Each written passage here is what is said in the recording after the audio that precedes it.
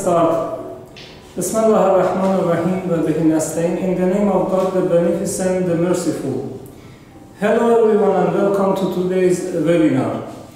Let me introduce myself. I am Mahdi Qumi, the Cultural Counselor of the Embassy of Islamic Republic of Iran. Before we start, it is necessary to explain that this webinar will be broadcast online through the Iranian Cultural Center social network, I mean Facebook and Instagram. And also a recorded version of this webinar will be available on our website. The address is www.iranculture.gr. First, a very brief explanation about this webinar may be helpful. So far, there have been various rounds of inter-religious and interfaith dialogue between Islam and Eastern Orthodoxy. This round of dialogue was scheduled to take place in Tehran. However, it was postponed because of the COVID-19 pandemic. Due to these circumstances, with the coordination of the General Secretary of Religious Affairs of the Greek Ministry of Education, Dr. Kalangis, and also ex-cultural counselor of Iranian Embassy, Dr. Helmi, it was decided to conduct a preliminary discussion through a webinar. The topic is religion and health and the impact of religious thought on physical and mental health, as well as the impact that the COVID-19 pandemic era has had on religion and religious people. Now it's a great pleasure for me to introduce our speakers briefly. Also, we sent all participant biography to this Skype group. First, the webinar will be started by the speech of Dr. Tasghiri, the head of the Center for Interreligious and Intercultural Dialogue of the Islamic Republic of Iran. Then His Eminence Metropolitan Ignatius of Demetrius will give a speech. The next speakers are Dr. Nikolaos Asporlis, Deputy Director of the Volos Academy for Theological Studies. Then Dr. Niknam, Professor of Tehran University and Director of Molecular Immunology Research Center in Iran. Then Reverend Dr. Stavros Kofinas, Coordinator of Network of the Ecumenical Patriarchate for Pastoral Health Care. Then Dr. Eslamia Ardakani, Professor of Philosophy of Religion and Ethics at University of Religions and Denominations. Now, respectfully, I'd like to invite the head of the Center for Interreligious and Cultural Dialogue of the Islamic Republic of Iran to continue and manage the webinar. Please, Dr. Tasghiri.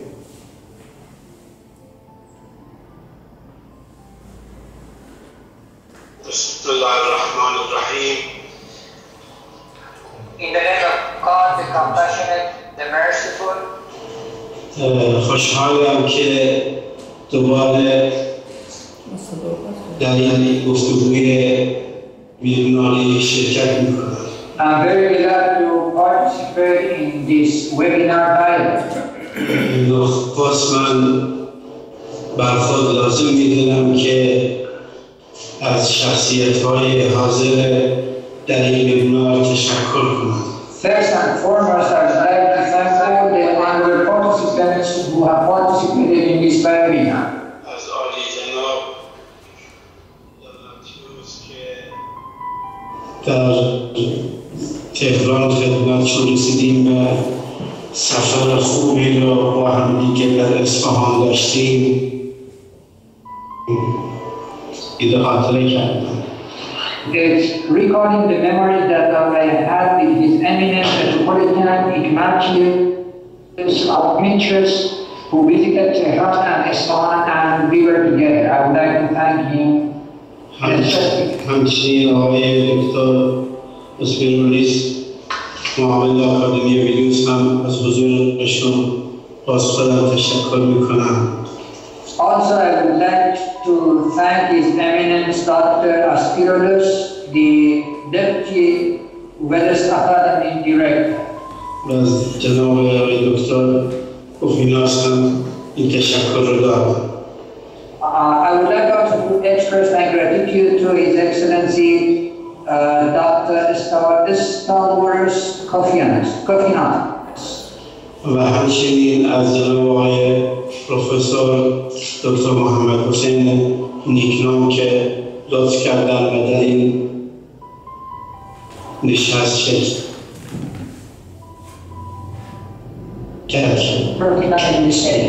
و از پروفسور دکتر حسین اسلامی جنشتر خوب ایرانی ما هم که در این اجلاس تشریف دارن سپاس و تشکر دارم.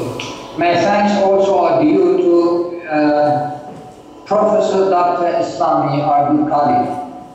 البته ما مایل بودیم که از نزدیک کنار هم باشیم، چه در یونان، آتن و چه در تهران، تا حضور جسد و روح و هم نزدیک باشیم. Really, we prefer to have a meeting face to face so that the spirit and the body be close to each other and meet each other in Tehran or in your country.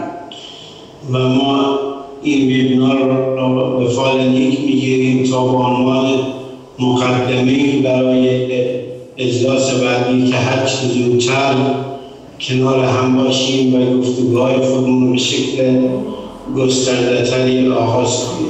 We really welcome this webinar and consider it as the first step in order to be on the side of the other in the future and resume our regular dialogue. طبیعتاً موضوعی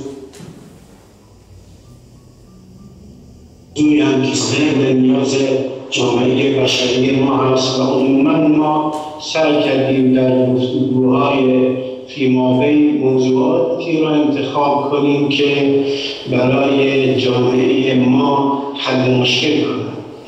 In fact, the topic or the theme that we have chosen for this webinar is very important and it's really important for the human society. And normally we concentrate on the themes that can solve one of the problems of the international community. این گفتگوها تبیینگر بعضی از حقایق است که شاید برای خیلی‌ها پوشیده باشد. These kind of talks or dialogue would reveal the truth that may not be open to many people. و این حقیقت‌ها این از ادیان آسمانی همیشه پیام‌آور روحی بخش، پیام‌آور پیام‌های زندگی بخش برای جامعه بشری است. And in fact, the message of such dialogues are messengers, or give messages to the world, the messages of, in fact, life-giving, and the messages that boost the esprit and the morale of the participants and the people. ما اصول متعددی در آیین اسلام داریم که اگر بعضی از آنها در جامعه تطبیق میشد بدون شک بسیاری از مریضی‌ها و بسیاری از وباهایی که امروزه در جامعه بشری منتشر از بین می‌رفت. Διαλόγου και πολιτισμού της Ισλαμικής Δημοκρατίας του Ιράν, αγαπητέ ακόλουθε του Μορφωτικού Κέντρου της Πρεσβείας της Ιρανικής Δημοκρατίας του Ιράν, αγαπητοί καθηγητές και σύνεδροι. Ζούμε σε έναν κόσμο που χαρακτηρίζεται ολοένα και περισσότερο από την εξάπλωση της βίας και το φαινόμενο της θρησκευτικής ριζοσπαστικότητας. Γινόμαστε καθημερινά μάρτυρες εγκλημάτων που διαπράττονται στο όνομα του Θεού της θρησκείας, ενώ η κάλυψη τέτοιων εγκλημάτων από το διαδίκτυο και τα μέσα ενημέρωσης αυξάνει τη φρίκη και τον αποτροπιασμό, διαδίδοντας παράλληλα μέσα στις σύγχρονες κοινωνίες το αίσθημα ανασφάλειας και αβεβαιότητας, καθώς και την εχθρότητα έναντι του άλλου, του διαφορετικού. Όπου και αν στρέψουμε το βλέμμα μας, βλέπουμε είτε πολέμους θρησκευτικούς στη φύση τους, είτε εγκλήματα και σφαγές που διαπράττονται στο όνομα κάποιας θρησκείας. Αναμφίβολα αυτό που χρειαζόμαστε επιγόντως είναι να επανεξετάσουμε νέα μοντέλα ειρηνικής συνύπαρξης, διαλόγου, ανοχής και συμφιλίωσης, νέους τρόπους επικοινωνίας, αμοιβαίας γνωριμίας και αποδοχής μεταξύ των διαφόρων θρησκευτικών κοινοτήτων. Να αναζητήσουμε μεθόδους υπέρβασης του φανατισμού, της μυσαλλοδοξίας και της συμμετοχής σε φαύλους κύκλους βίας και αντιπίνου. Η ευρύτερη γεωγραφική περιοχή στην οποία ανήκουμε αποτελεί ένα πραγματικό σχολείο προς μια τέτοιου είδους υπέρβαση. Η κρίση που προκάλεσε η πανδημία του COVID-19 μας έδωσε μια καλή ευκαιρία να εκφράσουμε τη βαθιά δέσμευσή μας στην υπέρβαση τέτοιων φαινομένων θρησκευτικού φανατισμού με στόχο τη στενή συνεργασία για την ανακούφιση των λαών μας. Όσον αφορά στην Ορθοδοξία, θα πρέπει να υπενθυμίσουμε ότι θεωρούμαστε αληθινοί χριστιανοί μόνο στον βαθμό που παραμένουμε πιστοί στην ευαγγελική εντολή της ανεφόρων αγάπης και αλληλεγγύης προς όλους τους ανθρώπους, ανεξαρτήτως φυλής, φύλου, θρησκείας, κοινωνικής κατάστασης και προέλευσης, μια αγάπη που περιλαμβάνει ακόμα και τους εχθρούς μας. Η ανάγκη για έναν περαιτέρω, ευρύτερο και βαθύτερο οικουμενικό διάλογο μεταξύ των θρησκευτικών παραδόσεων είναι απολύτως κρίσιμη, καθώς έχει αποδειχθεί από την ιστορία στο παρελθόν και πιο πρόσφατα ότι οι θρησκείες ως σημαντικός πνευματικός και πολιτιστικός παράγοντας μπορούν να συμβάλλουν με διάφορα μέσα στη συνεργασία μεταξύ των ανθρώπων ενάντια σε κοινές απειλές όπως η πανδημία του κορονοϊού και τα παρόμοια που θέτουν σε κίνδυνο την ίδια την ύπαρξη της ανθρωπότητας. Εάν οι θρησκευτικοί ηγέτες δεν συνειδητοποιήσουν την ευθύνη τους να αγωνιστούν για τη ζωή και την υγεία των ανθρώπων τους, ο κόσμος μας όπως το γνωρίζουμε σήμερα θα εξαφανιστεί ως αποτέλεσμα της ανικανότητάς μας να προσφέρουμε ένα πραγματικό νόημα στον κατακαιρματισμένο κόσμο. Αυτό το διαδικτυακό σεμινάριο είναι μια συνάντηση που πραγματοποιείται στα πλαίσια του διαλόγου μεταξύ των δύο θρησκευτικών παραδόσεων. Πρόκειται πράγματι για ένα επίκαιρο γεγονός με σκοπό να αντιμετωπιστεί το κρίσιμο θέμα της σχέσης μεταξύ θρησκείας και υγείας. Όλα αυτά τα χρόνια η Ακαδημία Θεολογικών Σπουδών του Βόλου, της οποίας έχω το προνόμιο να προεδρεύω, διευκόλυνε αυτό το διάλογο, διοργανώνοντας διάφορες διαθρησκειακές συναντήσεις με πνεύμα σεβασμού των διαφορών του άλλου, με ιδιαίτερη έμφαση στις διαχριστιανικές και διαθρησκειακούς διαλόγους που εξυπηρετήθηκε επιτυχώς από το τμήμα διαθρησκευτικών σπουδών της Ακαδημίας. Με αυτές τις σκέψεις θα ήθελα να χαιρετήσω αυτή τη διαδικτυακή θρησκειακή συνάντηση Ελλήνων και Ιρανών, ευχόμενος κάθε επιτυχία και ευχαριστώντας θερμά τόσο τους συμμετέχοντες όσο και εκείνους που εργάστηκαν για την οργάνωσή του. Το Μορφωτικό Ίδρυμα της Πρεσβείας της Ισλαμικής Δημοκρατίας του Ιράν, το Γενικό Γραμματέα Θρησκευμάτων του Υπουργείου Παιδείας του κ. Γιώργο Καλαντζή για τη διευκόλυνση εκ μέρους της Ελλάδας με οποιοδήποτε τρόπο του διαλόγου και βεβαίως τους συνεργάτες μας στην Ακαδημία Θεολογικών Σπουδών του Βόλου. Σας ευχαριστώ πολύ. Thank you very much.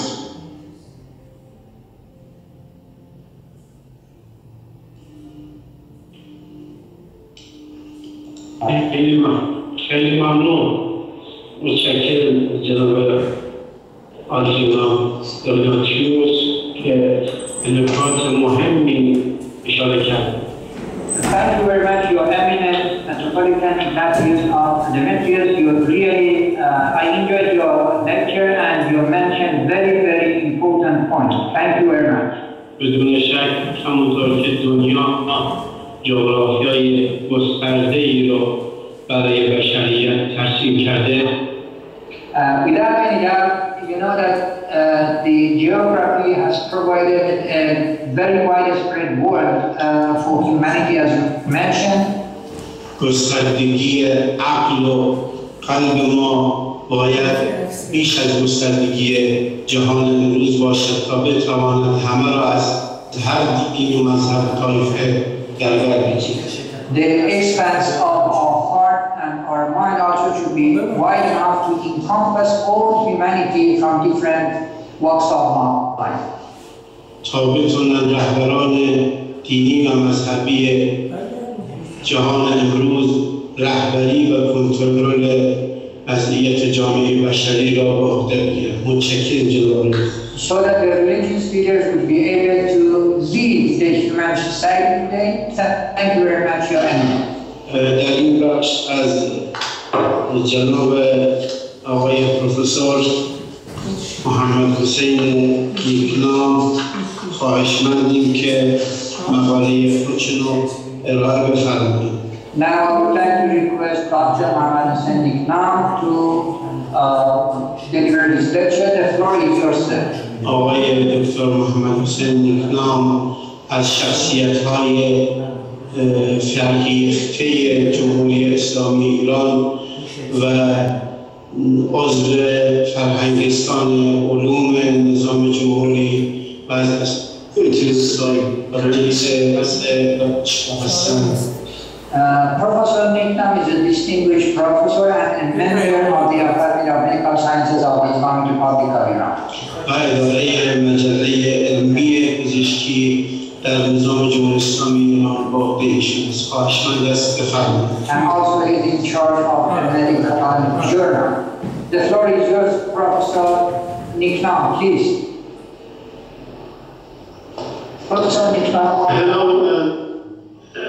Hello and good morning. Do you hear me? Yes, go ahead, please. I don't know whether I hear you or not. Bismillah ar-Rahman ar-Rahim. In the name of God, the compassionate, the merciful. It's a great pleasure for me to be part of the Greek-Iranian interfaith webinar. I would like to offer my sincere appreciation to the Islamic Culture and Relation Organization and to the Center for Interreligious Dialogue and Culture of the Islamic Republic of Iran, His Excellency Dr. Abuzar Ibrahimi Tojaman, His Excellency Dr. Mahdi Ashkari and his very efficient team, and to cultural advisor of the Cultural Center of the Embassy of the Iranian, our dear brother Dr. Omi, for continuing very valuable initiative of this dialogue between religions. Furthermore, it's a great honor for me to be with our brothers from Greece today. Health is one of the important subjects of divine religions. A healthy human being who possesses physical, mental, social, and spiritual health is the ideal human being in all divine religions. Discussions about the viewpoints and teachings of different religions regarding health and teachings have descended from the Almighty Lord are remarkable and shed light on inviolable truth. On the other hand, the believers of these religions consider the health teachings from the standpoint of their faith and based on their beliefs, so they are committed to pursue these teachings very seriously. This approach in individuals and religious societies leads to the improvement and enhancement of health. Considering the highlighted position of health subjects and the teachings of divine religions, studying these teachings within the collection of viewpoints toward health leads to the comprehensibility of discussions, of course. And with the belief-based view toward these teachings by the believers of divine religions, new horizons will be revealed regarding the improvement of health in a number of societies. On the other hand, negligence in studying health subject, divine and religious texts is the deprivation of humankind from a great collection of wisdom and knowledge related to health, which has its roots in divine knowledge. Today, I'm going to share with you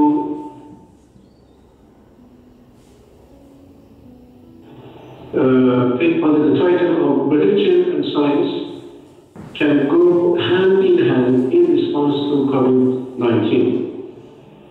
The outbreak of MERS-CoV-2 virus and COVID-19 pandemic has caused widespread changes in the people's lifestyle, while impacting on their religious and spiritual behavior, and posed a lot of questions for the people of faith and believers in the field of theology, ethics, and to the students all over the world. Open peak of the prevalence of the novel coronavirus reaching to a pandemic level, leading to the shift or and closure of certain rituals and religious practices in the world in order to contain the virus. Once more, the relationship between science and religion conflicts or reconciliation, and the religious efficiency in facing such diseases was discussed among the world scholars and received renewed attentions. By presenting evidence on what has happened as a system based on Shiite Islamic beliefs, I would like to emphasize that the two concepts of science and religion in Islam, their differences, are linked together and interact each other. And in the Islamic view, not only the science and religion are not in conflict with each other, but since the essence of religion is to give insight and the essence of science is to give knowledge, these two are in most cases complementing, interacting, and collaborating each other in identifying and achieving the perfection and true development. This could be studied from different aspects in terms of coronavirus spread and how religion faces these phenomena. First of all, since coronavirus has not yet been well understood, and for the very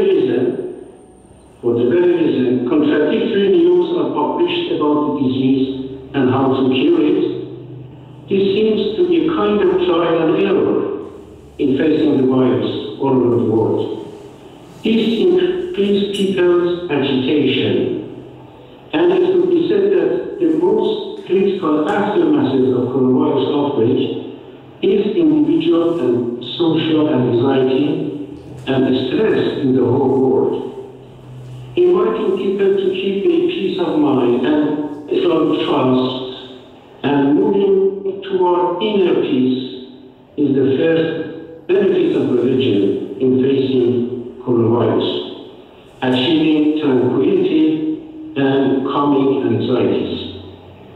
Since religion and spiritual beliefs are essentially critical in promoting mental health and in stress management, religion transforms the whole world in the eyes of the believer and changes his or her perception of himself or herself, the creation and surrounding incidents. A religious person is the one who sees himself under the full support and mercies of God, present in the whole universe. As such, he feels deep spiritual confidence and peace. He knows God as his source of good and blessings. Thus, such person takes all events, even calamities, and misfortunes as graces of God, and trials come from Him.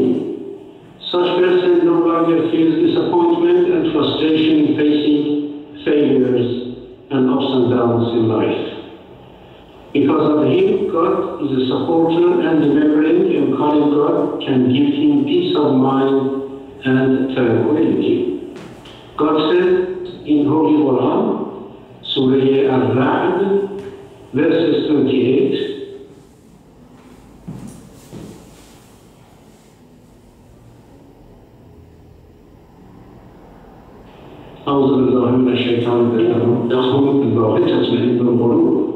those who have believed and whose hearts are assured by the remembrance of Allah, unquestionably, while the remembrance of Allah, hearts are assured. Promoting social solidarity through religion is another issue in this regard. A religious spirit and sense of spiritual obligations in different walks of life would further encourage sense of social solidarity, resulting in highest level of collaboration and synergy to tackle coronavirus. What has shaped and pursued in Iran was a manifestation of the effective role of religious beliefs to promote health and to stand against health risks, such as the initiative by the Supreme Leader, as the prominent spiritual authority and the highest state of regard to COVID-19 pandemic nationwide, of which I'm going to briefly touch on the important ones.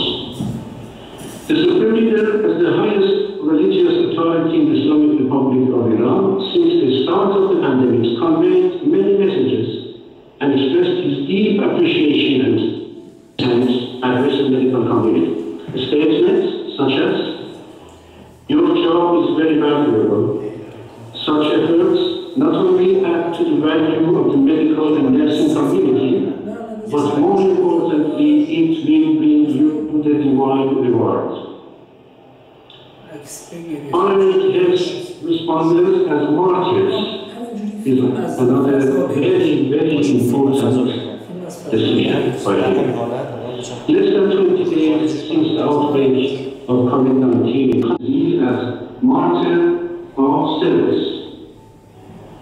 The health minister wrote a letter to the Supreme Leader later, and by thanking his agreement with the suggestion, called it an honor for the Iranian health and medical community.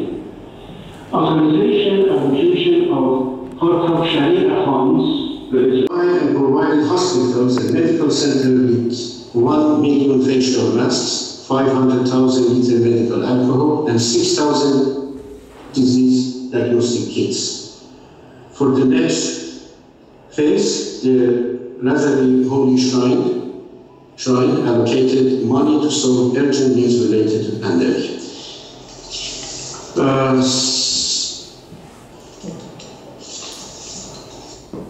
Agreement with the leave of absence and pardon of detainee was another initiative. It was just a couple of days before Nowruz March this year that the Supreme Leader expressed his agreement with the suggestion of the Chief Justice of Iran for pardon of several groups of prisoners, even some with security charges, as a result of which more than 10,000 prisoners were discharged and set free. This made many families who were concerned about the spread of the disease in prison, of the disease in prisons happy. I'm going to pass some of them in order of shortage of time. Initiatives by the Holy Shrines to protect people's health. The Supreme Leader in his New Year's speech, again in March, on closing holy places and religious meetings being to the interest of people. He said it is unprecedented to close everywhere, given the holy shrines. Friday prayers, you know, it's a big weekly congregational prayer throughout the country, and daily congregational prayers in mosques. But there was no other choice. There is to interest of people to observe these things, so that Almighty God willing may this plague leaves us. Agreement with withdrawing €1 billion from National Development Fund, which its utilization needs the agreement of the Supreme Leader. To tackle and manage aftermaths caused by the spread of coronavirus in the country and the movement to further serve to the nation, he expressed agreement with withdrawing €1 billion from the National Development Fund. In a communication by the President to the concerned agencies, it was stipulated that the needs of the Ministry of Health and Medical Education should be met from this source of supply, and if possible, from domestic productions using knowledge-based companies.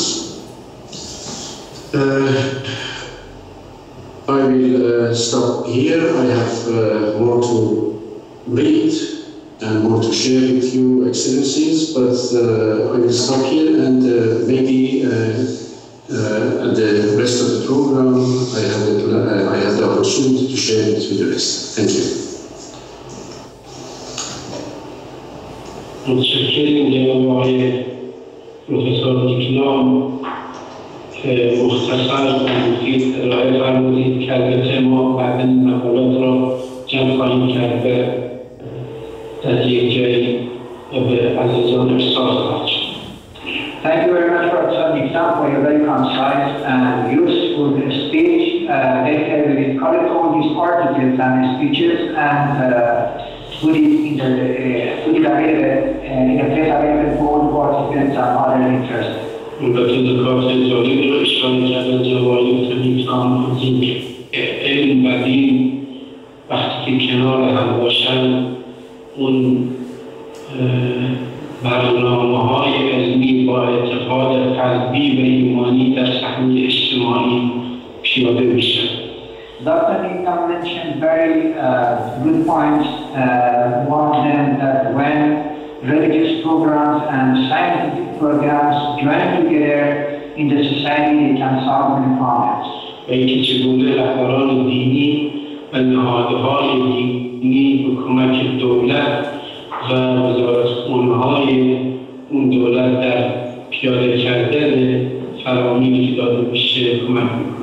And how the religious leaders and institutions can help the governments in order to solve the problem.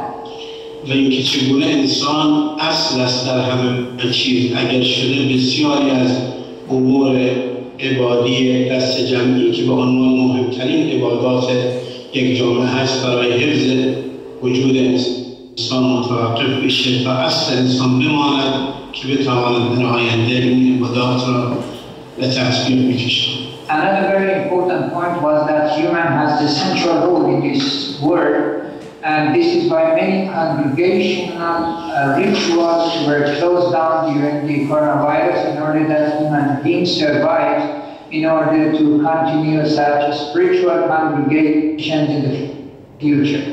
خب در این بخش ما از جناب آقای دکتر نیکولاس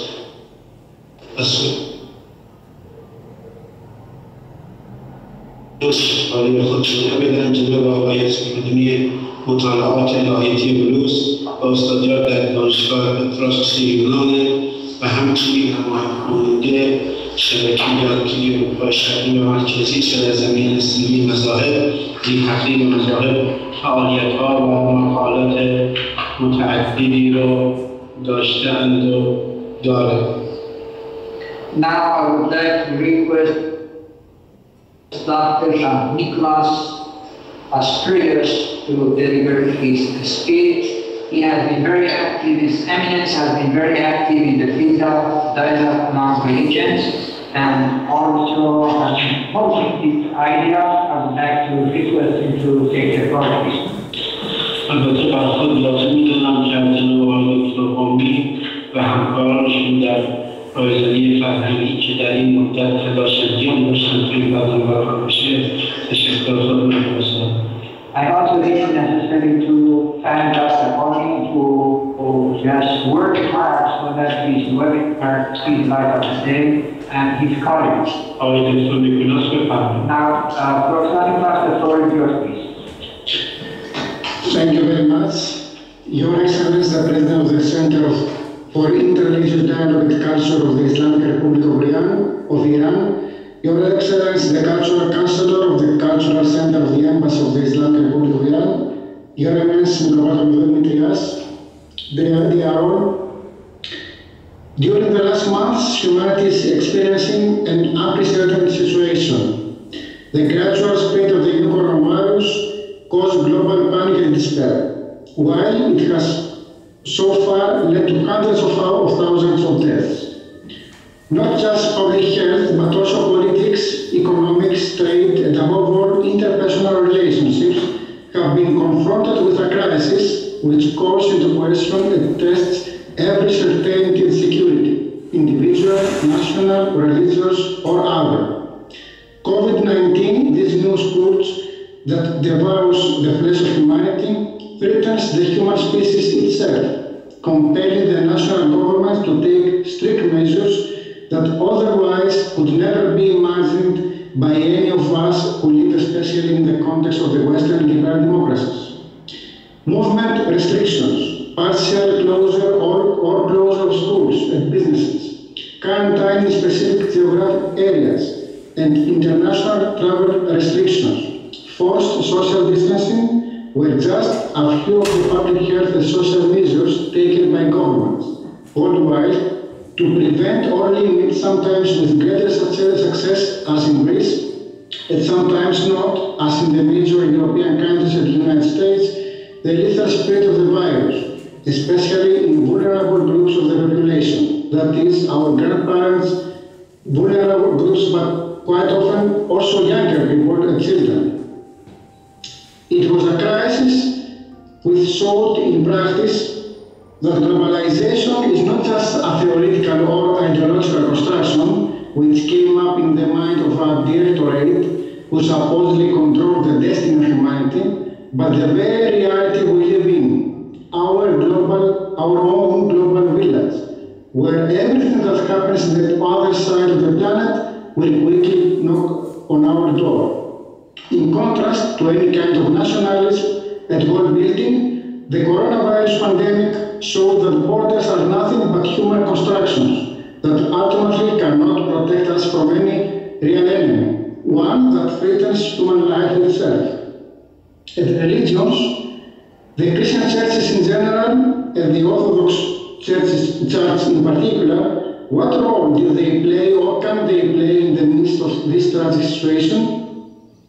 Being an important factor of crisis management, COVID-19 harshly affected the spiritual life of Christians from all over the world, and especially the Orthodox faithful in traditional Orthodox Christian countries. It appeared, however, that once again many Orthodox churches were unprepared to face timely and effectively an enemy who does not threaten some few or part of the population of the planet, but it is fate to every single human living being on earth. Orthodoxy, having embarked for many centuries in the chariot of a meta-historical view of reality, was unable, as the current situation has shown, to deal with sobriety and above all with appeal to its rich tradition, proposing solutions that will theologically and pastorally offer to the people, not only to its flock, a message of hope and trust to the Lord of history, who himself overcame death and offers us generously eternal life. Sometimes avoiding to express immediately a formal position or to undertake a clear initiative, the Orthodox churches, mainly their institutional expression, in most cases were obliged to implement the measures taken by the national governments, an attitude which has led to the view that the church is without resistance submissive to the emperor, to state power, unable to resist against, as was characteristically said, a new persecution of Christians or Christianity in general, or an anti-Christian conspiracy from the West, as it was the case with the church in Moldavia, for example, but also in all the countries, especially in connection with 5G communication networks, or the vaccine related to Bill Gates' microchip, etc., which was intended to hurt the authentic faith.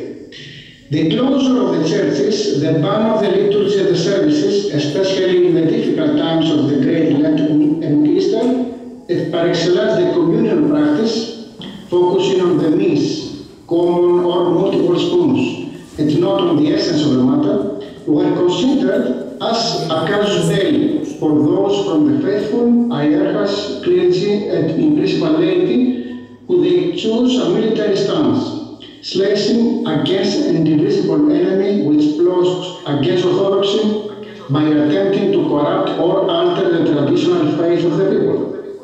The frequent ambiguity of the institutional church in all these cases, despite of course the fact that there were also hierarchs and theologians who resisted this kind of ecclesiastical populism, attempting reasonably to provide a compassionate interpretation of the present situation by offering consolation to the needy people, nature had often strengthened more or less such phenomena of fundamentalism that treat any historically and theologically well-grounded opinion expressed by reputable and eminent voices as propaganda against the traditional faith, cutting off any possibility of a severe dialogue. So what should be done in this respect? How Eastern Orthodoxy could address the present situation? Let me now turn to specific ways by which Orthodoxy could contribute to the ongoing discussion around coronavirus. I will limit myself onto the following 2 points, through which I would like to highlight the important role religion can play in the midst of this pandemic, contributing to the unity of the people and the relief of their pain. The first point is that individual responsibility, along with social distancing, has become one of the most popular instructions on the side of politicians and scientists, as the most effective weapon in the fight against COVID. At the same time, however, it was understood as a challenge, if not a threat, especially for the Orthodox Christians, who boldly claim to experience the social and communal aspect of Christianity. That said, it appears to be quite difficult for the Orthodox to change their mentality and adopt an attitude that opposes, as they believe, the very heart of their communal existence. But is it so?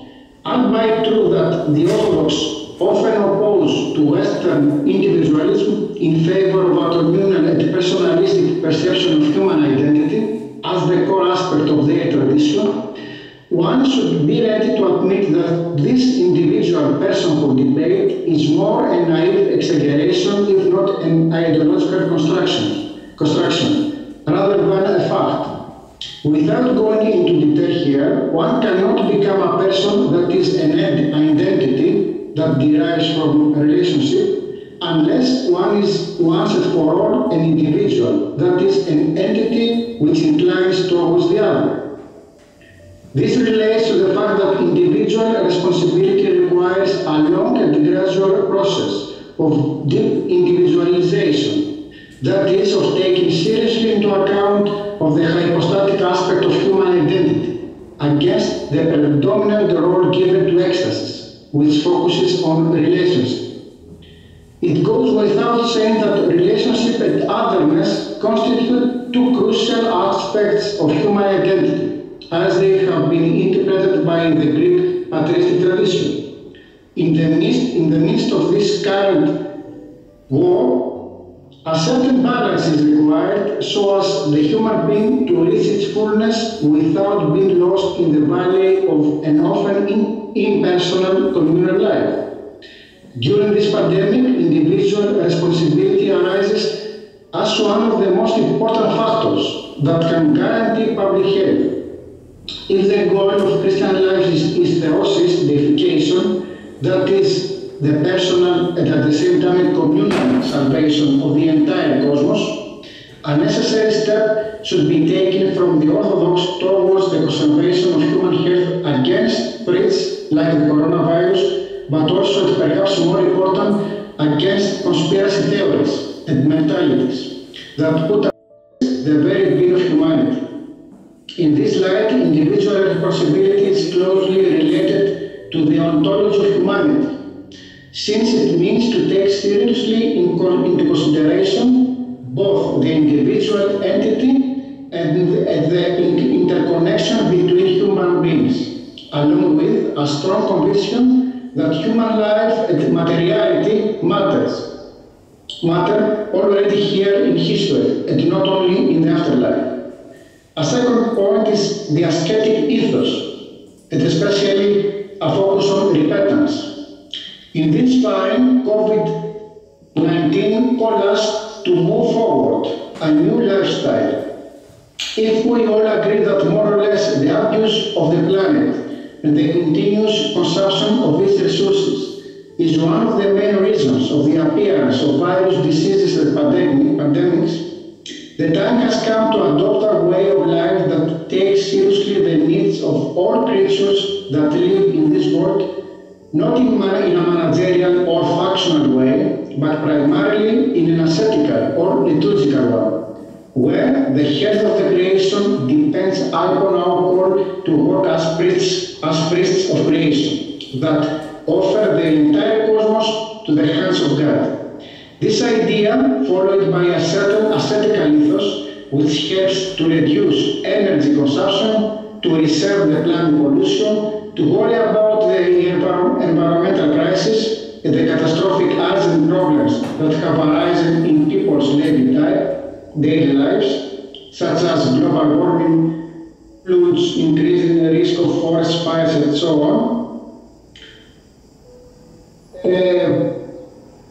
In other words, to adopt a new lifestyle means not just to follow certain orders or moral values, but primarily to pave a new path, a new way for life, based on an ontological and not just ethical interconnection between humanity and the rest planet. By way of conclusion, the coronavirus pandemic, with the challenges it posed in all levels, brought to the fore the theological and pastoral poverty of certain Orthodox churches, but above all, highlighted the need for hermeneutical criteria upon which theology, as the prophetic voice of the Church, will be able to evaluate and interpret the situation at hand, projecting through the richness of its apostolic and patristic tradition certain solutions that can indeed to be a lifeline not only for the existential treatment of COVID, but also a legacy to deal with similar crises in the future. The Church, drawing its being from the end of time, from the eschaton, it is called in the midst of this crisis to form a new ethos, a model of life that above all will respect the Creator himself, who has offered the gift of life generously. During the Eucharist, which constitutes the Church itself, the faithful are called to offer to God the Father, through the Son in the Holy Spirit, the gifts of creation, in order to transform them into an antidote to eternal life, thus offering a foretaste here and now of the coming kingdom. This does not mean that death and evil, the infection by viruses, have ceased or will cease until the final crisis to affect us or determine our lives. Lazarus, according to the Gospel, was resurrected by the Lord, according to the Gospel, as I said. Nevertheless, he died again. Corruption and death permits the whole creation, and although they may be suspended under certain conditions, by no means they can be overlooked or underestimated, especially when it comes to the integrity and health of every human being. Ultimately, what God really expects from us, especially in this state of emergency, it is mercy and not sacrifice. Thank you very much for your attention.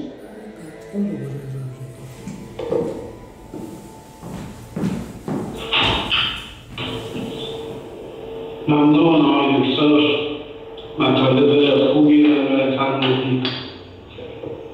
Thank you very much, Your Eminence. We enjoyed your lecture, very rich. Thank you. بسیار زیبایی نسبت به تاثیرگذاری کووید-19 از جامعه امروز کردید. You mentioned the impact of COVID-19 on today's society. و در واقع یک تقابلی بین عقلانیت دینی و تحقیرگرایی را ما در جامعه امروز پس از قضیه کووید-19 بینیم. In fact, after COVID-19, you witness a kind of contrast between between religious rationalism and fundamentalism or fanaticism. و همونطور که اشاره کردید ما نیازمند یک تجدید نظر در روابط انسانی امروز داریم. As you mentioned, we really need a review of the human relations today. و باید بین فردگرایی و تقبل مسئولیت فردی در جامعه تفاوت قائل بشیم. And we should make a distinction between individualism and individual responsibility in the society. و یک تعریف جدیدی از هستی شناسی و رابطه انسان با کیهان ارائه بدیم تا بتونیم زندگی متناسب با وضعیت فعلی و آنچه که در آینده رو خواهد داد داشته باشیم. And we have to give a new definition of the relationship between individual and cosmos.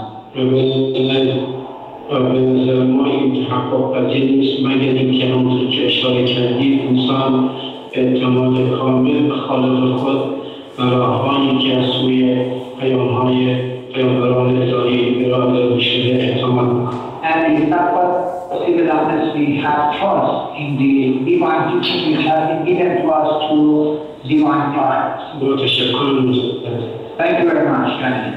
در این بخش ما تقاضامندیم از جناب پروفسور اسلامی دانشگاه حوزه علمی قم دکترای فلسفه دین و پژوهشگر حوزه کلام جدید و اخلاق کاربردی.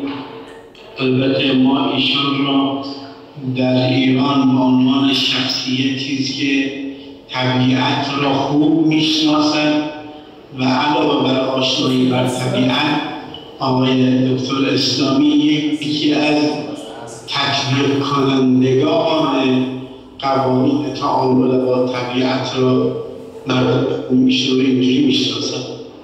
Now I would like to request Professor Sayyid Hassan Islami Al-Thani, who is a professor of philosophy of religion and ethics at URD in Iran. We know him as a person who has full knowledge of man and environment, and he has been working on this aspect. And the floor is yours, Mr. Islam. Professor Islami, the floor is yours, please. استروس فیناس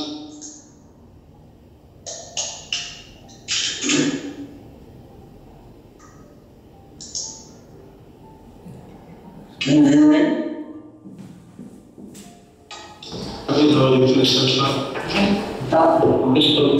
We can hear you, Father. Should I start? You must be hear us. Do you hear us? I can hear Okay, now Dr. Islami has faced some technical problem. Please, the floor is yours. We will listen to your lecture until his technical problem speaks, if you don't mind. The floor is yours. Please go ahead, your Eminence. I would like to thank you for inviting me to speak to your conference. The cause of the paralyzing Christ that is now beset mankind, our relationship with God and our fellow human beings is being tested in a new way. Ultimately, that which is being tested is the way we conceive God in our spiritual life. In the final analysis, it is a test of faith in God. At a European conference that I attended regarding pastoral care and counseling, a group of us attending the conference went out for dinner. During dinner, I stated the most serious problem of our times is that there is a confusion regarding the meaning of the true search of how one can deal productively with one's anxiety, existential anxiety. Orthodoxy is asynchronistic in relation to such a cosmic spirituality where everything has to be beautiful, everything has to be nice. In Orthodox, there is no such thing as spirituality as used in today's cosmic society. There is only life in the Spirit, life in God. In order to understand this and how it is shaped in our pastoral ministry and the way we nurture the ill, we must examine the way the Orthodox faith views personhood, healing, and the identity of the pastor. And this is also something that has come out and been challenged in the Code of Priors. Personhood is central in Orthodox spiritual life. Describing what personhood is cannot be based on some philosophical concept or psychological theory.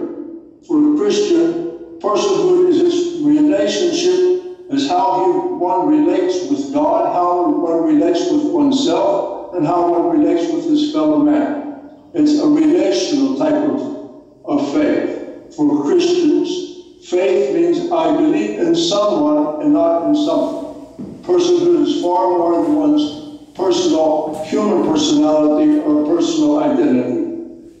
If there is suffering today, it is that we have lost our sense of personhood, of our sense of relation, of relating. Moreover, we have lost the way to find this relational type of spiritual life. And the COVID virus has brought this into crisis because it has cut off the possibility in many ways of relating to one another. Personhood is found in one's ability to relate freely in love so as to participate in the personhood of the other and the personhood of God. Our personhood is found in a triadic relationship between our being, God, and others. Thus, in the face of this truth, we must realize that the patient, the ill person, and every man that suffers is more than a wounded person. He is a broken, fragile, and insecure person in which his relationships have in some way broken down. Our goal, our aim as pastors, is to bring man back into the communion and the community of persons on all the levels of existence. And the COVID virus has given us a challenge as how we have to circum the traditional ways of doing this, finding ways of bringing people to existence, relationships, and finding new ways of relationships. This poses a great challenge, particularly in our times because of the anonymity that has developed in today's world. As COVID-19 continues to assault the people of the world, we must ask, what are we doing to enrich our ministries in caring for those who are suffering and those who that grieve from the consequences of the virus, for the medical and healthcare professionals and clergy, for the lonely and isolated, for those who have encountered family turmoil, other than providing food and material goods, how are we ministering to the spiritual needs of those who are now economically and socially deprived? What have we done to deal with the religious paranoia that seems to be lorded over us during this time of fear? But here we must also ask another question. Do people really want to be healed? Do people really want to be ministered to overcome these situations? And the paradox of things is that many times people do not. They feel very comfortable in their own little world that they have formed in their own house, in their own society. True personhood exists in humility. And for us to be able to heal, we as pastors must teach people to be humble and accept life situations through our own humility. If we are not human, if we are not humble in this and try to reach to the person at the level that he is at, we will not be able to heal him and make him new beings. So what is the content of healing, particularly in face of this COVID virus? Nurturing and healing does not depend solely on an extensive and on an exclusive relationship between the pastor and the patient. Personhood is not limited to a single relational experience. Nurturing and healing is fully experienced when one totally participates in the Catholicity of human and divine nature. When one inwardly takes part in the Catholic love of God as expressed in the Catholicity of the community of saints on earth and in heaven. One cannot be healed alone. In Catholicity, we are all healed together. And this is a crucial and vital point in Orthodox faith. True healing occurs when a person realizes who he is, who she is within the cosmos, and discovers the spiritual dimensions of life as a new being, discovers the possibilities God has given him to live regardless of the situation in which he finds himself. If suffering still persists in the world today, it is because this cosmos rejects truth in the person of God, and we who live in this world separated from the Catholicity of God's love, remain in disharmony. I will conclude by saying that our identity as pastors comes with our identity in the way we ourselves interact with the world. We are not separate from the world as God is not separate from the world. In Orthodoxy, God was incarnated and entered this world. God is always present in this world. And we as pastors must be present in the world, remaining as people who continue and bridge our gap between God and man. We have to show people not only what we know, but the way we must exist. Concluding, I would like to say that we are entering a difficult time in history in which all the institutions and establishments that once offered a sense of stability are being questioned. Well-defined social and cultural entities of the past seem to have been liquidated. In the name of multiculturalism and multi-faithism, all seem to be one, but there appears that we have lost the one. There is not a someone outside of ourselves that keeps us together.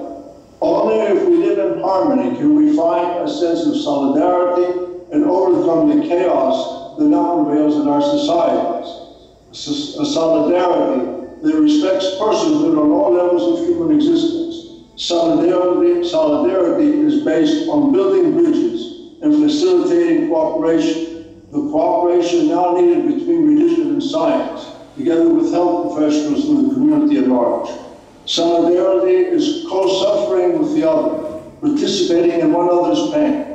It is the ability to touch one another as a common human being, as common human beings created by God, and to offer comfort in pain. It is only with this type of solidarity that we will be able to cast out our fears and tame the anger that is being expressed in disastrous ways today because of the virus. For love casts out fear, and discretion calms all anger, as we say in the Bible. If our mission is to help people find spiritual content in their lives and provide hope for the future, we, in our differences, must seek together to find the one. That one, as a philanthropic God, will unite us and will teach us what to say, how to pray, and how to love, and how to nourish. Thank you.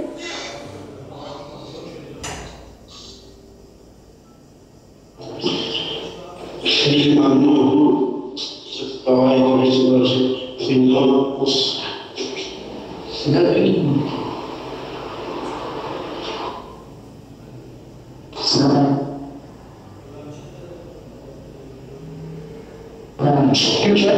ما صحبت‌های شنیدیم که یک پزشک کشیک این حالا ارائه میده و تاثیرگذاری معنویت و شفابخشی را در کنار هم مطرح کرده. So, a very interesting point your lecture said that you are just taking, as a priest and physician, you are concentrating on healing and treatment. And on one side there is a physician for healing, and on the other side there is a priest for healing, and it's a combination of religion and science. اینکه ایجاد اعتماد بشه در مردم، اینکه معنویت و محبت و همکاری‌های همه‌جانبه انسان‌ها چه در زمینه طبابت و چه در زمینه تقویت اراده انسان هر دو جنبه میتواند کمک زنده ماندن و سعادت بخشی انسان‌ها باشد. In fact, you also mentioned that cooperation among human beings on the basis of love and also spirituality can really lead to consolidation and solidarity among human beings that can help them to solve any problem. باید از داشته‌های موجود در ادیان مختلف برای بقای حیات انسان‌ها بهره ببریم. We must utilize the teachings of all religions in order to help survive mankind. تجربه جدیدی است که باید بعد از کووید-19 تعریف‌های مختلفی رو برای روابط انسانی داشته باشیم.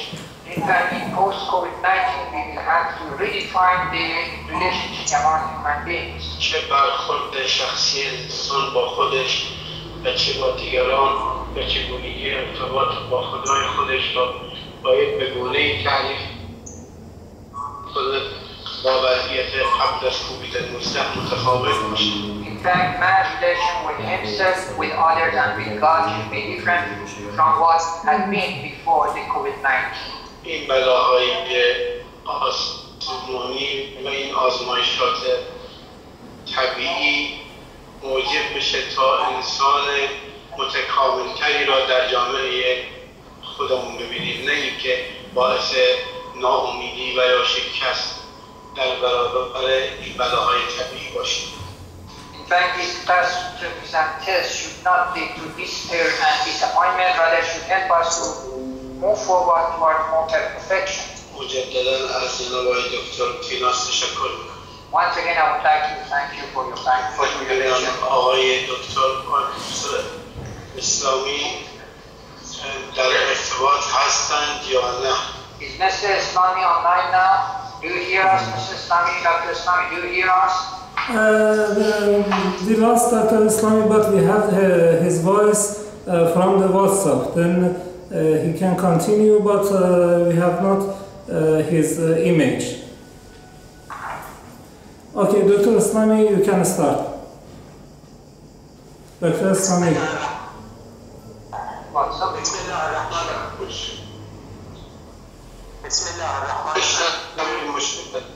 Okay, please. اگر بقیه میشنن بفرمایید. If everybody is hearing Dr. Islami, then we're listening through WhatsApp. Is it okay with everybody?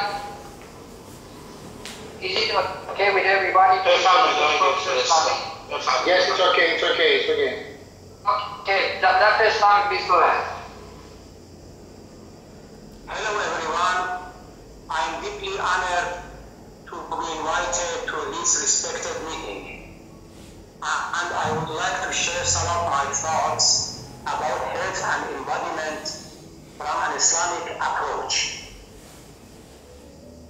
And I'm sorry I cannot contact with you directly. It is strongly believed that there is a relation between religion and health, and the latter influence the former deeply. While some scholars such as Freud look at this influence negatively, there is widespread stream that think otherwise.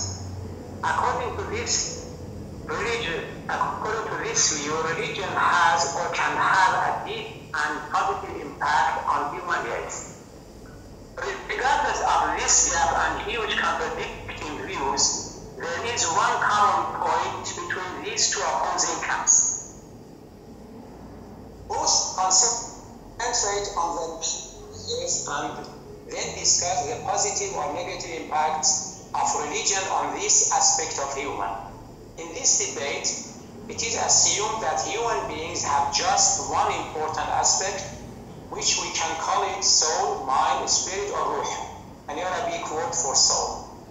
In this intellectual battle, humanity is reduced to one element, soulless, or soul being, and the body and bodily aspect of humanity is neglected or attracted less attention. The Cartesian dualism has deepened this tendency, and the majority of scholars take it for granted to separate the mental dimension of human being from physical aspect and give a credit to the former in the cost of their latter. Yet, our embodiment, we are born our bodies, body from a mind, our bodies experience the world, the bodies and finally, and never rid of bodies and get rid of and the sin body. We not just have bodies, but we are our body. Islamic primary sources, there is no such distinction between bodily and spiritual and physical and non-physical aspects of human being. In Asian Islamic sources, we see no or little attention or concentration on the mental aspects or discuss it solely. On the contrary, the directions and commands are directed to this very embodied self, to our bodies. In the following, I will expand and address some of these things and references to text. According to the Quran, there is no big gap between inner and outer face of the world, and consequently human beings too. The outer world is the inner layer of this material world. For example, in more than one spot declares that the just and unquote. The just know some occurrences of worldly life and involve the activity of the hands. آقای دکتر یه مقدار بلندتر. Therefore, knowing this material world correctly leads us to the deep knowledge of the other world, or better, it is equal to understand the eternal world. On the contrary, anybody who is blind in this material world and does not care to their surroundings will be blind toward the other world. Regarding this issue, the Quran affirms that, and whoever is blind in this world will be blind in the hereafter and more astray from the past. وَمَنْ كَانَ فِي هَذِهِ أَعْمَى فَهُوَ فِي الْآخِرَةِ أَعْمَى وَأَضَلُّ سَبِيلًا. In different verses of the Quran, we can read accounts of human creation in detail. And these detailed accounts assert the importance of human embodiment. For instance, in one of them, we are told the sequences of human creation as follows, and I quote, "And indeed we created human beings out of an extract of clay. Therefore we made them as nutfa or zygote, in a safe place or warm. Then we made the nutfa or zygote into alaqa or pre-embryo. Then we made it into mudgha or lump of flesh. Then we changed it into bones, and then we dressed the bones with flesh. And finally, we brought it forth as another creation. So blessed be Allah, the best of creators." In this, it is worth noting that in these verses, there is no any reference to anything such as soul or ruh or any other such a special element. While God narrates the gradual creation of human beings, the stress is mainly on the bodily aspect of them. It is true that in other verses, there are some references to a spiritual aspect of humanity. For example, in two cases, the Quran, God narrating the story of Adam creation declares that, "So when I created him and breathed my soul onto him, then you fall down and prostrate to him." Yet the stress remains on this very bodily aspect of human beings, and it has important implication. First, according to the Quranic teachings, our bodies and their organs and parts are conscious and aware of what happens around them, and they have faculties of understanding, memory, tongue, and power of communication. For example, in the judgment day, the evildoers do not need to speak, but their bodies will witness against them. In this respect, the Quran announces that, and I quote, "Today we seal up their mouths and their hands with will speak to us, and their legs will bear witness to what they used to wear. So, there is no real separation between body and soul. Physical and non-physical aspects of human beings are interwoven together. Fifth, we are separate. We are responsible for our acts and actions, so we have to look after our body's parts, such as our eyes and ears. Our actions do not happen in an empty space and without our body involvement. Therefore, we are commanded to be aware of our body parts and organs and guide them correctly. In this respect, the Quran teaches us, and I quote, "And do not follow what you have no knowledge of it. Indeed, the hearing and the sight and the heart, all of them are responsible and will be questioned of their acts." 6. Because of this bodily importance, this very body will be rewarded or punished eternally. According to more than one verse of the Quran, the divine reward and punishment is directed to this physical body, not just to our souls. So, the good doers enjoy the good weather and the scenic landscapes in the paradise, living in pleasant shade, while the disbelievers and bad doers will suffer bodily and their skins will be burnt in hell. 7.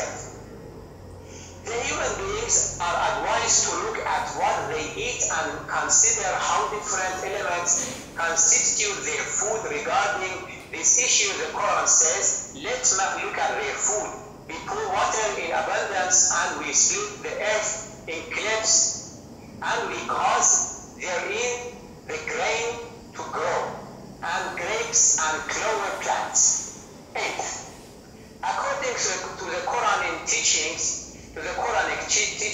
having a healthy and powerful body is an important privilege and can be a condition for leadership.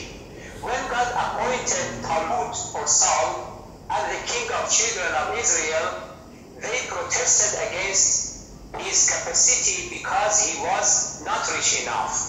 The prophet answered them that God has given him enough knowledge and bodily power, and by this answer he convinced them. 9.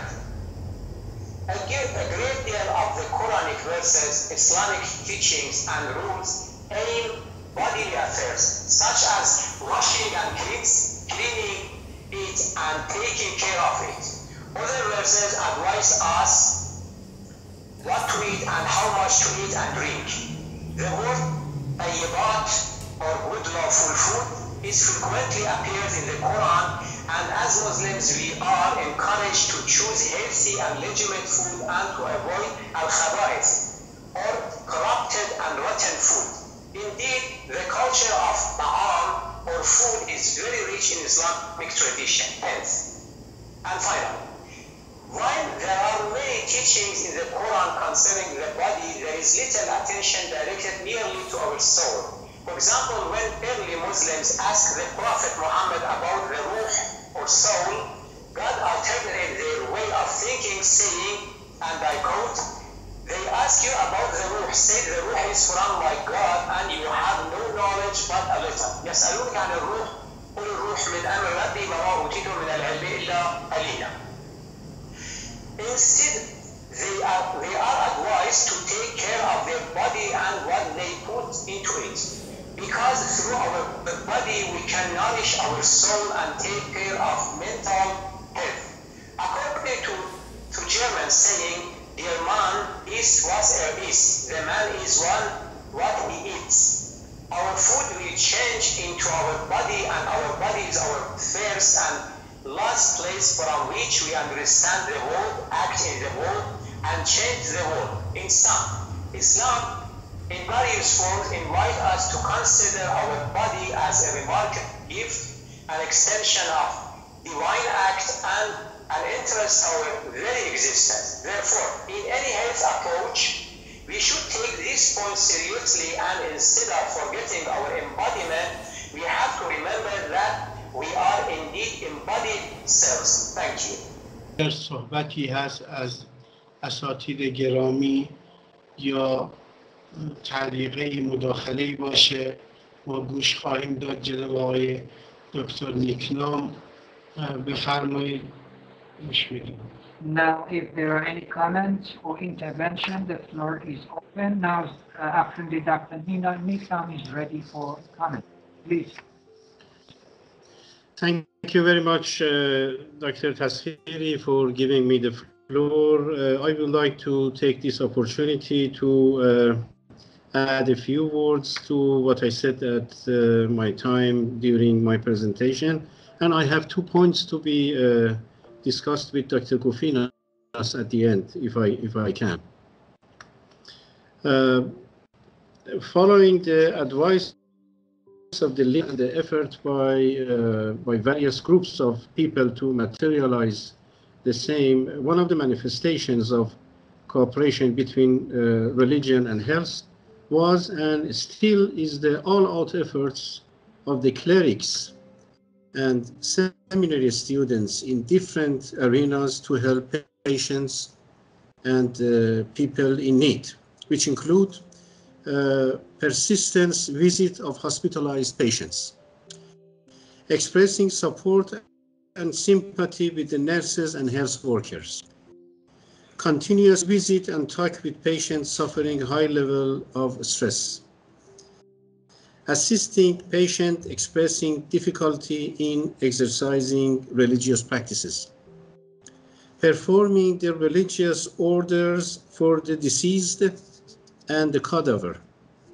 soliciting partnership of the donors and helping distribution of food and natural beverage packages, creating a cheerful atmosphere and holding events of religious feasts, inviting the core band for live performance in the hospital open space, organizing innovative programs such as happy birthdays events for medical personnel with flowers and gifts, arrangement for broadcasting prayer call and other supplications from hospitals sent pager, participation and cooperation for handing out subsistence support packages for the health workers and disadvantaged patients.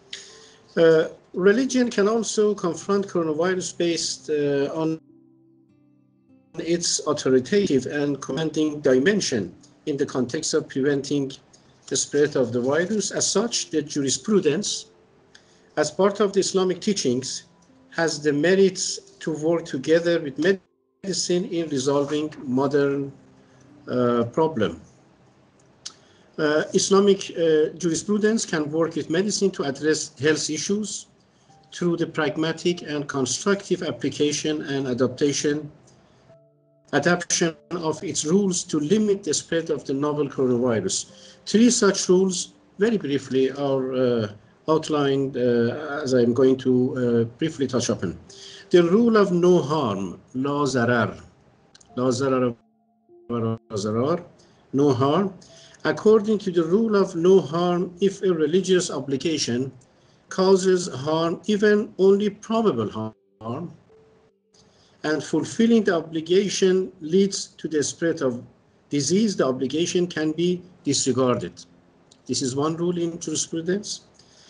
Second one, the rule of unlawfulness of complicity in sin.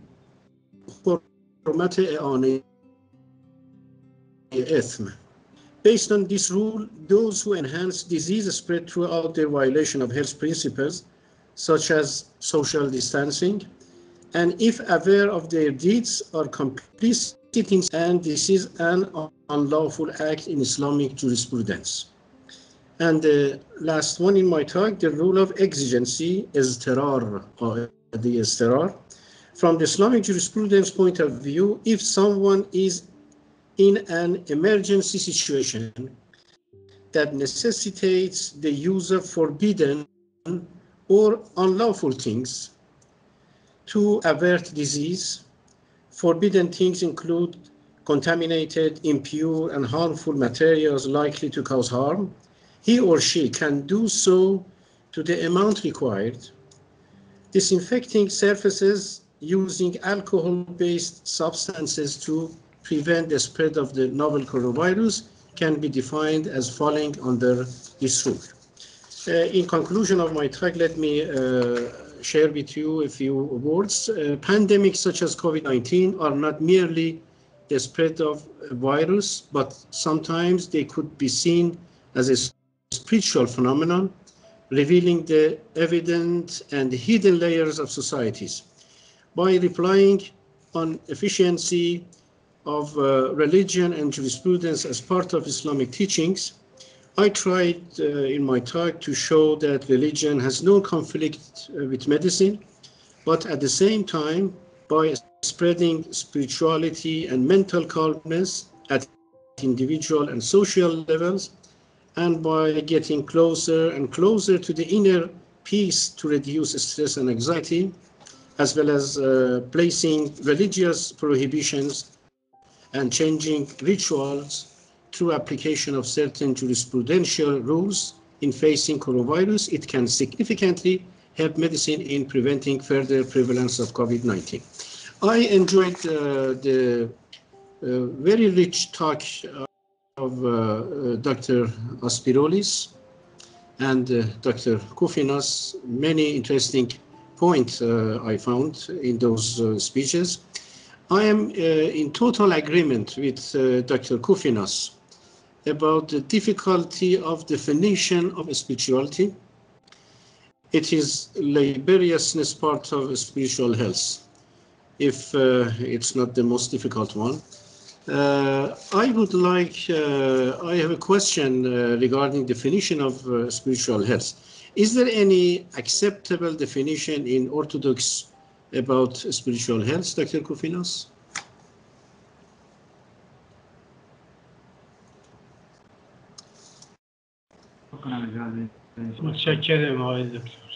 Thank you very much. You said spiritual health? Yes. Dr. Koufinas, he asked a question about spiritual health. Yeah, I don't think that we, Dr. Spruce-Maker also say, I don't think that we actually use the word spiritual health. We could talk about a healthy type of spiritual life, but I don't think that we could talk about spiritual health. Of course, we're playing with words in English, and that may be difficult. But if we talk about a healthy spiritual life, that means that it's a life that allows someone to mature spiritually and allows for his relationship with God to mature equally with his relationship with mankind. So there has to be a very good balance between that. What I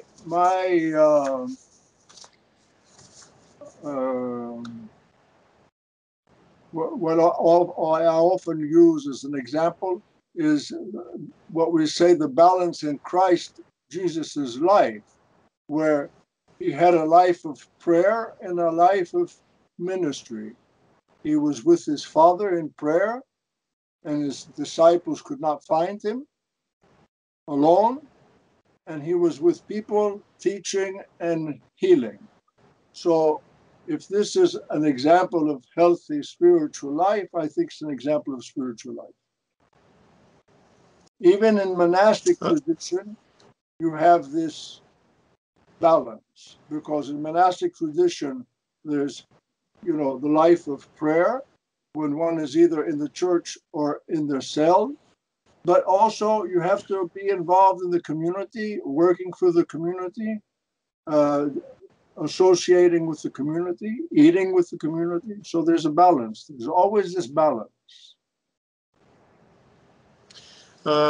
Based on the definition of WHO, there are 4 dimensions of health, 4 dimensions. One is physical, then mental, then social, and recently in the recent 5 decades the term of spiritual health. In Iran, in the Academy of Medical Sciences, after a long time discussion, we reached to the sort of the spiritual health definition acceptable for the most of the involved authorities. In other words, it's still not acceptable by all members of the group. I will be more than happy to share with you the definition that we came up, Dr. Kufinas, and I would like to have your opinion on that. I think this exchange of views around the definition of the spiritual area of continuing the discussion between Greek-Iranian interface webinar around religious and health.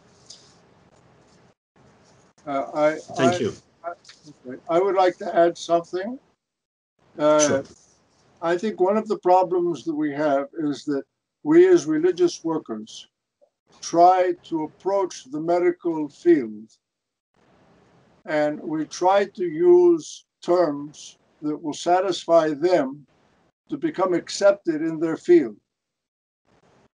And sometimes that liquidates our own terminology, our own beliefs. And because their field now has become so secular, we end up becoming just as secular as they are. That's right. Very dangerous. That's very dangerous. Very dangerous. That's particularly. This is the difficult part that I mentioned. That is particularly so in Western civilizations. That's right. And not so much, for instance, here in Greece or maybe in Iran, where there's type of a synergy of religion and culture. But in Western civilizations, I can tell you that I spoke something similar to what I told you, and I used, and people came to a conference of healthcare, of pastoral healthcare providers, and they told me you were very daring in using the word God. That's right. You're right. There was a survey taken where people were asked what their spiritual life was. The least of their spiritual life was praying. It was walking in the forest. It was even taking their dog out for a walk. So you see, that's what we're dealing with now. We're dealing with this type of terminology that it's separate from whatever religious identity has. And that's the big problem that we're all facing. Thank you very much. Thank you. I'm in agreement with you. That's right. You're right. متشکریم. ما امیدواریم که این جلسه با عنوان یک جلسه مقدماتی و ویبناری برای ویبنارهای بعدی که مکمل یکدیگر باشد. Thank you very much. We hope that this session will be considered as a pre-webinar for the consequent webinars in the near future. و در حقیقت ما بعد از کووید 19 خیلی از مفاهیمی که مجهول بود در جامعه بشری بروز کرد به اجتماعی. In fact, after the outbreak of COVID-19, many unknown concepts popped up in the human society. در برخورد با این پدیده ما از یک طرف ایثار داشتیم و از یک طرف خودخواهی. In confronting this phenomenon, that is this catastrophe, I mean COVID-19, on the one hand we had sacrifices and on the other hand we had selfishness. از یک طرف انسان دوستی نشان داده شد و از یک طرف مال پرستی و دنیا پرستی به هر قیمتی که شده. On the one hand we had in fact philanthropy and humanitarian efforts, and on the other hand we had materialism and in fact money mongering. یکی از مهمترین اسراری که در قضیه کووید 19 پیش اومد این است که عقلانیت دینی همه ادیان بدون استثنا بر تحجرگرایی که سابقا ادیان متهم بودن غلبه کرد. One of the outcomes or one of the, in fact, corollary effects of COVID-19 outbreak was this is among all religions. I mean, religious rationalism among all religions overcame the fanaticism which was somehow visible before that. و ما شاهد بودیم که مساجد، کلیساها، عبادتگاه‌ها که در واقع مهمترین امر رهبران دینی است، همه اینها به خاطر سلامت انسان عملاً متوقف شد تا این عقلانیت رو به اثبات برسونه. And we also witnessed that the churches, the mosques, the temples all closed to show religious rationalism for the sake of protection of human life. همونطور که جناب آقای دکتر نیکنام اشاره کردن، بسیاری از قواعد عقلانی و ادیانی مثل قاعده اضطرار، قاعده ضرر، تمام اینها مصداق‌های جالبی رو پیدا کرد. And in fact, as Professor Niknam mentioned, many religious principles and commandments or rules, such as the rule of duress, in fact, they found their reference in the during the COVID-19 outbreak. و جالب بدانید که بعضی از مرجعیت‌های دینی ما فتوا صادر کردند به اینکه کسی که موجب ابتلای دیگری بشه ضامن اون ابتلا هستش، یعنی دیگه رو به گردن باید بگیرد. And during the pandemic, many religious authorities in Iran issued a fatwa, that is religious decree, that a person who communicates or causes the communication of disease to another person is responsible for this act and should pay the blood money or should compensate for this transmission of disease. این تازه اگر متعمد نباشد. Of course, if it is not intentionally. در پایان من از همه اساتید گرامی و محترم کمال تشکر رو دارم که در این نشست ویبیناری شرکت کردند. I would like to express my heartfelt thanks to all honorable participants who contributed to this webinar. و از رایزنی محترم فرهنگی جمهوری اسلامی در یونان و جناب آقای دکتر قمی هم تشکر ویژه دارم. My special thanks also go to Dr. Qami, the cultural advisor to the Iranian embassy, and his colleagues. من نیز از تلاش‌های جناب آقای دکتر حلمی که مقدمات را از پیش آماده کردن تشکر دارم. Also, I would like to thank Dr. Helmi for the preparations he made for the webinar to be held. و امیدواریم که در جلسات بعدی بهره‌های بیشتری داشته باشیم. I hope that in the future we'll enjoy more of your comments, lectures and contributions. خدا نگهدار همه سروران عزیزم. خدا حافظ. God bless all of you. Thank you very much and goodbye.